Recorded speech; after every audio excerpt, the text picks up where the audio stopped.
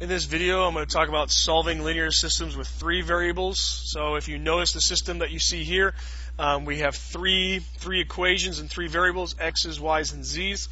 So I'm going to show you hopefully show you a couple of strategies to use when solving these systems. One of the things that you need to do to effectively solve this system is you need to be able to organize everything that you're going to be using. So as I go through this, I will show you how to organize all of your equations so that you could solve for all three of these variables. Okay. First thing we're going to do is you want all your variables on one side, numbers on the other. So that's how everything is set up here.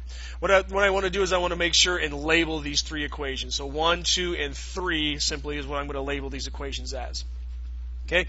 Now what I want to do is I'm going to use elimination to solve this system. Now when using elimination, just like with a system of two variables, you need to eliminate one of your variables. Okay, so as I look at this, I think right here, these z's would be the easiest to eliminate. So I'm going to take my second equation and I'm going to take my third equation, but I'm going to take the third equation and multiply it times a -1 so that I have a negative z here, and then when I add these two equations together, the z's will be eliminated. So here this is what it looks like.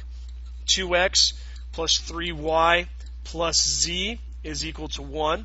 And the second, so 2 is rewritten as you see it, but equation 3, I'm going to multiply everything times a -1. So that's a positive 3x, a positive 4y, and a negative z is equal to a -4. So there we go.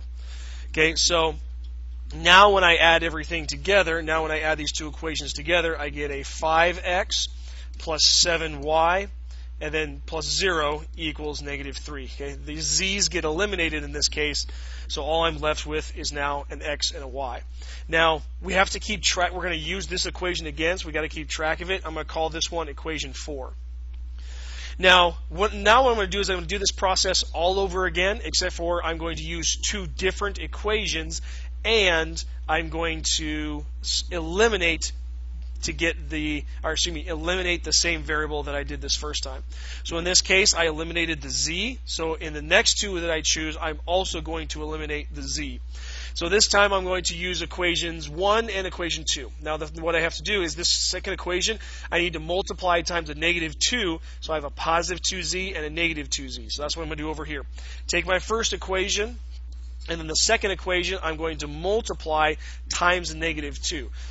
Okay, so the first equation I'm going to rewrite as is. Negative x plus y plus 2z is equal to 7. And then I'm going to take my second equation and I'm going to multiply times -2. So I get a -4x minus 3 times 3 minus 9. Oh, no, I'm not multiplying times 3.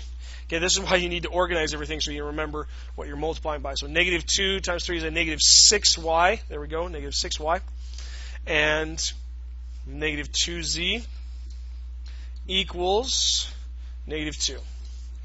Alrighty, let's double check, make sure I got those right. Yep. Alright, so now, and again, the idea is to add these two equations together. This is going to be a -5x plus 5y. The z's go away, and I get 7 minus 2 is going to be 5. Okay, now again, this is going to be, I need to keep track of this, so this one's going to be my fifth equation. This will be my fifth one.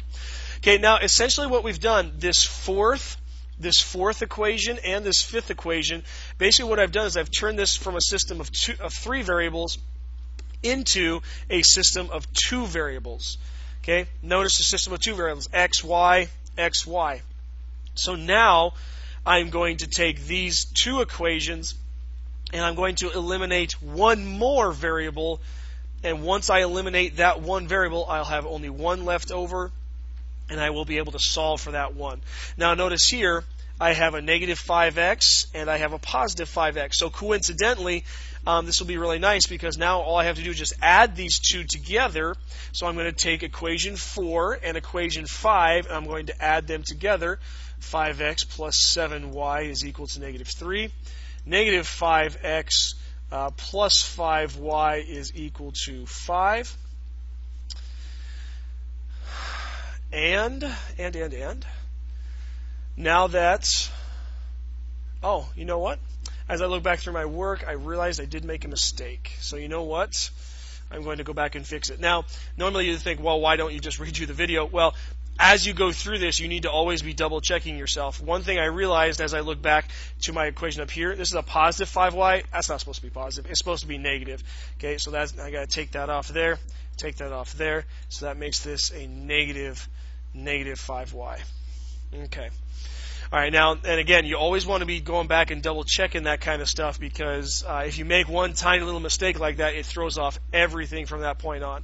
Okay, and we're about halfway done with this problem, and if I make a mistake right here, the rest of the problem is going to be completely wrong. But anyway, it's a good thing I double checked myself to make sure that was right. Okay, so now same thing. I'm going to add down my columns here to eliminate a variable. So eliminate the x's. I get 0. 7 minus 5 is a 2y, and then negative 3 and a positive 5 make a positive 2. So in this case, y is equal to 1. Okay. So now I have effectively, after all that, I've effectively solved for one. I have solved for one of my variables. Now what I need to do is I need to take this, and just like in a system of two equations, I need to take this and plug it back into one of my equations here. So in this case, I'm actually going to plug it back into 4. I'm not going to plug it back into 5 because I got a lot of negatives here. So I'm going to plug this back into 4, and I'm going to solve for I'm going to solve for x. Since if I take y and plug it back in, if I plug it in right here, x is going to be the only variable left. So I'm going to take y equals 1, and I'm going to plug it into equation number 4. Okay, so that's going to give you 5x plus 7 times 1 equals negative 3. Okay, and now solve this.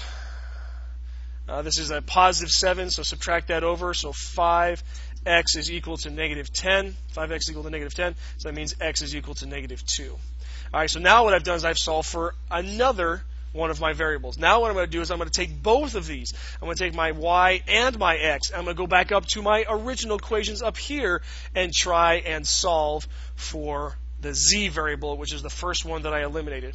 Now in this case, what I'm going to do is I'm actually going to use the second equation here. Notice 2, 3, 1, and 1. I don't have any negatives, anything like that. So when I plug these two in for number 2, I'm going to solve for z, and I think it's going to be the easiest one to solve for. So if x is equal to negative 2 and y is equal to 1, I'm going to plug that into equation number 2. Plug that into equation number 2. And so that's going to be 2 times negative 2 plus 3 times 1 plus z is equal to 1. Okay, so this is a negative 4 and a positive 3, which makes a negative 1 plus z equals 1. So then z is equal to 2 after you add 1 over to the other side. Alrighty, so there are my three results. So x is equal to negative 2. Y is equal to positive 1, and z is equal to 2. Okay, so that's just one example of solving a linear system in 3 variables. Now notice all the organization that we had to have here. Okay, you really need to be able to write down these 1s, 2s, and 3s and keep track of all the equations that you're using. And this is a really good strategy to use, just simply labeling everything. And then also, right here, when you plug numbers back in to whatever equation, again, I'm keeping track of that. And then back up here for my final step to find my final variable. Both of these I'm plugging into equation 2. Okay, it's really easy notation to read, and it's really easy to follow. The organization is what's going to get a lot of students on this. You need to be able to organize this so that you can effectively and efficiently and accurately solve these systems of equations. Okay.